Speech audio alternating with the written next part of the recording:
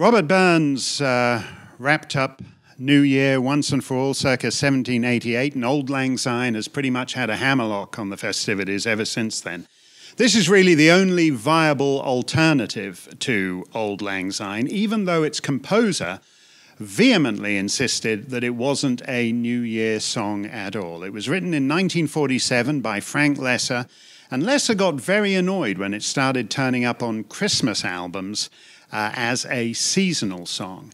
As he saw it, the key to the whole thing was the first line of the chorus. Maybe it's much too early in the game.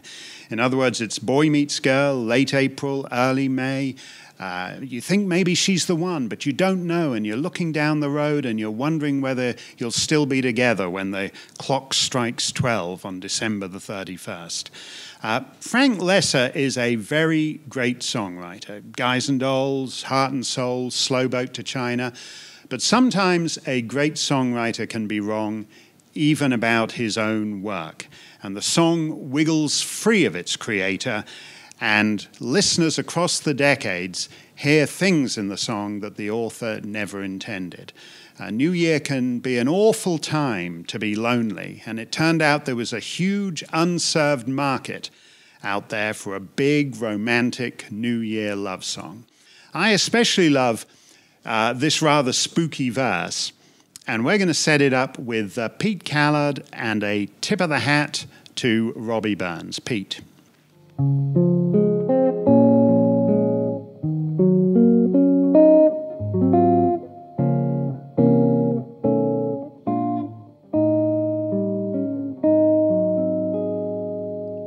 When the bells all ring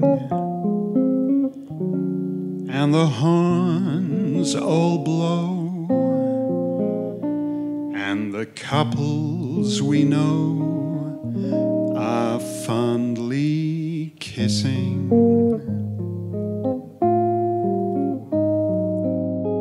will I be with you, or will I be among the missing?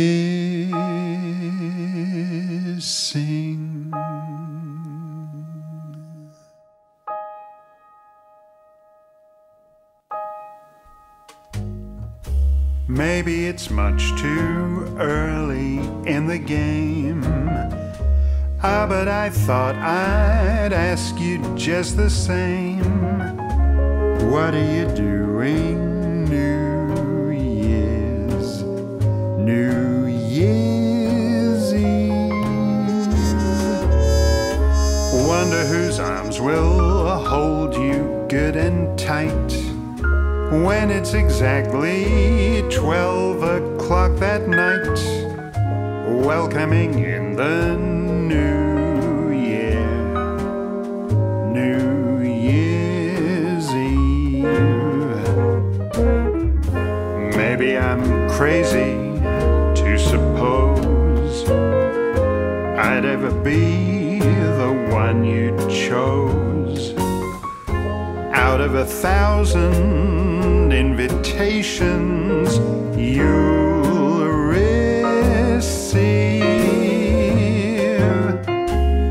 But in case I stand one little chance, here comes the jackpot question in advance. What are you doing New Year's Eve?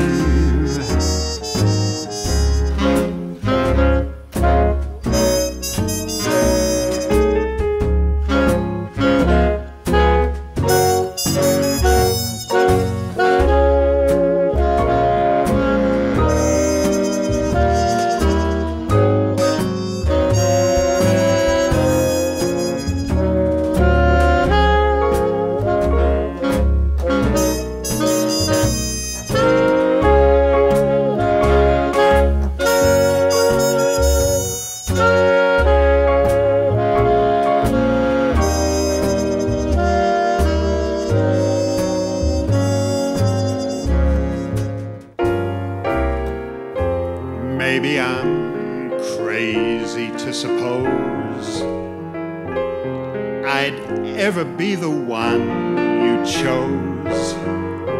Out of 1,000 invitations you'll receive,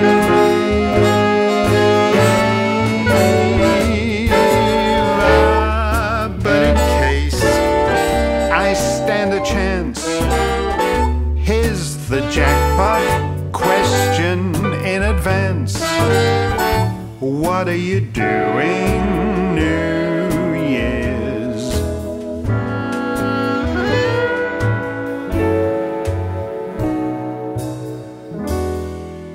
What are you doing New Year's Eve?